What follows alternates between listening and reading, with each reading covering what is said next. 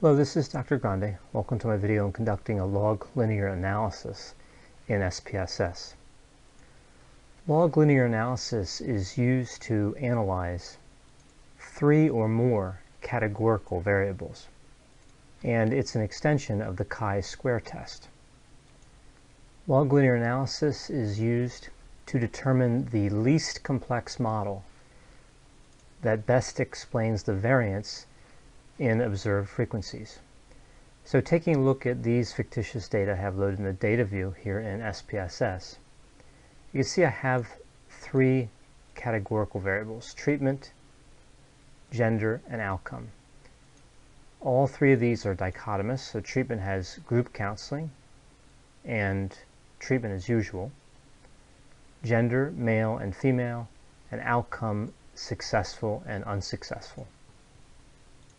So if these data were collected from a counseling research study, we would have a treatment and 2 levels, and gender 2 levels, and we would be looking at the outcome to see if the participant was successful or unsuccessful in the treatment.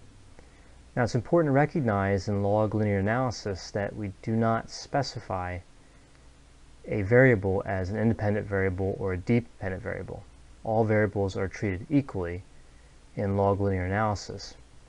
However, depending on how we set up our research study, we're going to know what we intend the outcome variable to be. Of course, in this case, it's named outcome. It's whether they're successful or unsuccessful in treatment.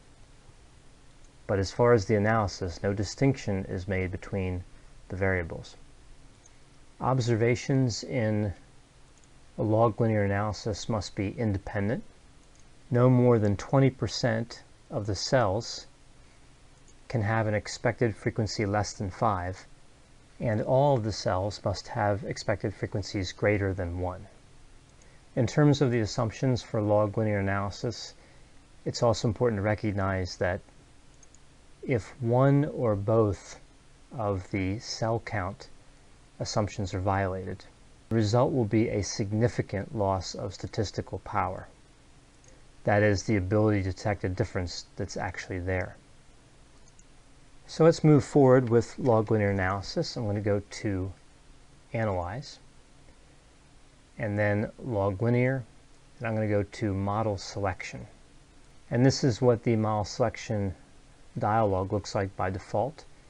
All 3 variables are of interest to me, so I'm going to move all 3 over to the Factors list box here on the right.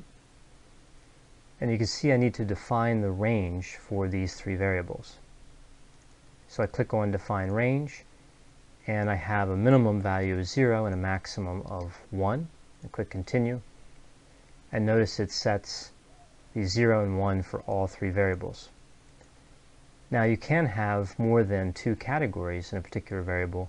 In that case, you would just select the individual variable, define range, and set it individually. Under Options, I want to add parameter estimates and the association table. By default, frequencies and residuals are displayed. I'm going to leave them displayed and click Continue. A part of log linear analysis is model building. As you can see, the section at the bottom of this dialog. By default, we use backward elimination, but there's also an option for enter in single step. I'm going to stick with the default and use backward elimination. Click OK. And here's the output from log linear analysis. You can see I have no missing values here. 2 categories for treatment, gender, and outcome. And move down to cell counts and residuals. I want to make sure that I'm meeting the assumptions here for log linear analysis. And you can see that no cell count, no expected cell count, is below 5. So I didn't violate either of the cell count assumptions. In the goodness of fit tests, you can see that SPSS was unable to calculate that. That's because this model is a perfect fit to the data, because it's a saturated model. And then we move down to the K-way and higher order effects table. So you can see this table is divided into two parts. You have k-way and higher order effects, and then just k-way effects. So to interpret these, we'll start with k-way and higher order effects, and we'll start with k equals 1. And this tells us if removing the one-way effects and any of the higher order effects will significantly affect the model fit. So that would be the main effects of treatment, gender, and outcome, the two-way interactions, so treatment and gender, gender and outcome, and treatment and outcome, and the three-way effect, which would be treatment times gender times outcome. And we can see if they were removed, we have a statistically significant result here, 0.028. As we move down to k equals 2, now we're talking about the removal of just the two-way effects and the three-way effect. And you can see that is statistically significant as well, 0.006. And then at k equals 3, we're just talking about the three-way effect. That's treatment times gender times outcome. And that is also statistically significant at 0.045. The next part of the table, the k-way effects, looks at the one-way effects, the two-way effects, in this case the three-way effect, there's only one, without considering the higher order effects like the first part did. So if we look here at k equals 1, we're talking about what would the model look like if we remove just the main effects. And we have a non-statistically significant result there, 0.695.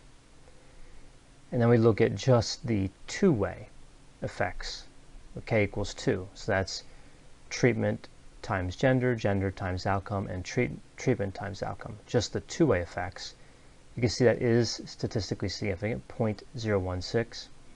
And then, of course, k equals 3 is the one three-way effect here, which is treatment times gender times outcome.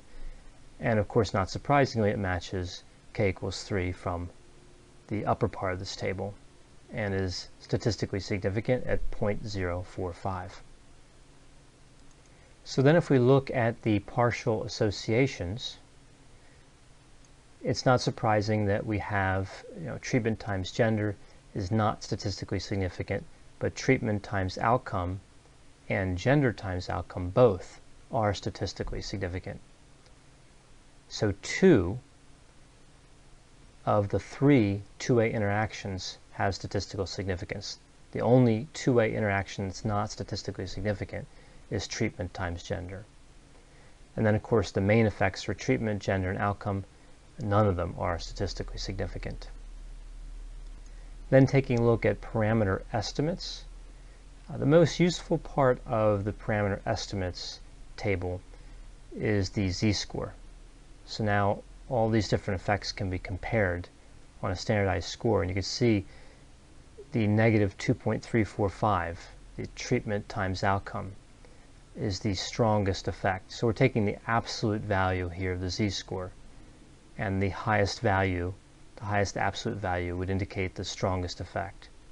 So treatment times outcome, and also fairly strong, would be treatment times gender times outcome, and gender times outcome. And then we have the backward elimination statistics, and it provides this step summary. So it attempts to delete the highest order effect first, which would be treatment times gender times outcome. And if there's a statistically significant result there, it stops. And that's what happened in this case. It deleted treatment times gender times outcome. There was statistical significance there, so it kept it included in the model. So we go down to the end here, we can see that the goodness of fit test still cannot be calculated because everything was included in the model. So in the case of the analysis of these fictitious data, we would conclude that the three-way interaction, treatment times outcome times gender, makes a significant contribution to the model. And we have a statistically significant finding for treatment times outcome and gender times outcome, but not treatment times gender, and no statistically significant results for the main effects. I hope you found this video on performing a log linear analysis in SPSS to be useful. As always, if you have any questions or concerns, feel free to contact me, and I'll be happy to assist you.